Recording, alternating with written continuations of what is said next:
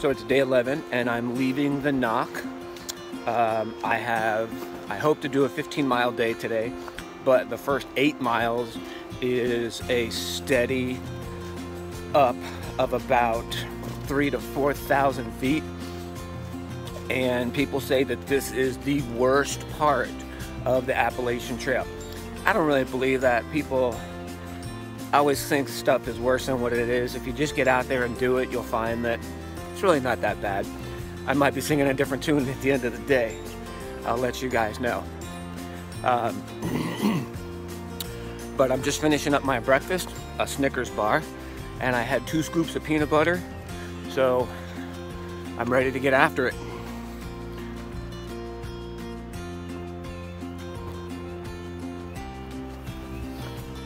Up, up, and away.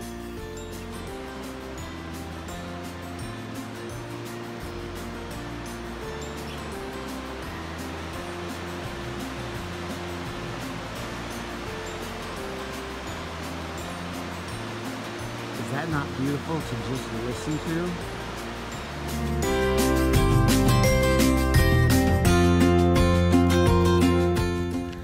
It's really nice to just be walking in the clouds or in the fog. I have no idea where I'm going. I can only see what's up ahead, just not even around the bend, which is really great. What a great metaphor for life. Just keep putting one foot in front of the other. And it's up. Today is leg day. Big time. But it's doable.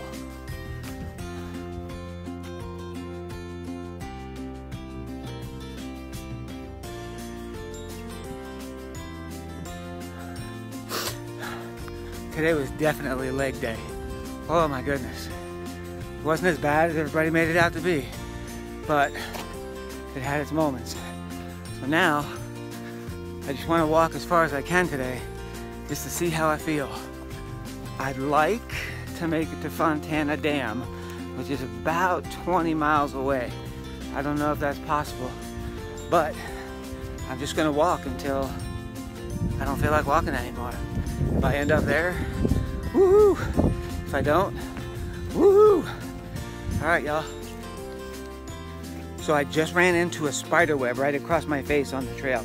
And you'll think that, oh my God, that's a horrible thing and it's icky, but it's not, right? What it really means is that you got somewhere today before anyone else did.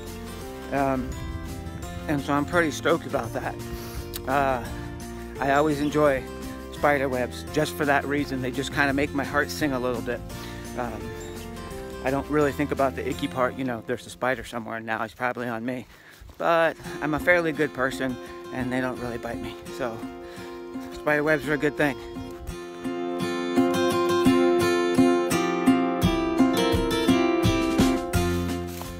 I am racing to get to Fontana Dam before the sun goes down. I got about a half a mile to go. I can see the road, I can see the marina, and I just got to be able to see the trail. I'll keep you posted. So I made it to the marina at the Fontana Dam Village Resort where somebody was going to pick me up. I just had to call them. I have no cell service. So I am in the men's restroom at the marina. And this one stall has nothing in it. No toilet, no nothing. I'm gonna sleep here. I'm gonna cook a meal and pull out my sleeping bag, go to sleep, and they can shuttle me in the morning. Oh well. So this is where I slept last night because I had no service and I couldn't get a room in Fontana Dam. But that is just a really nice little sleeping area. And they had some soap. I made a nice little table going on. I had some power. And one of the nicer things is when it was time to wash my dishes and dry them.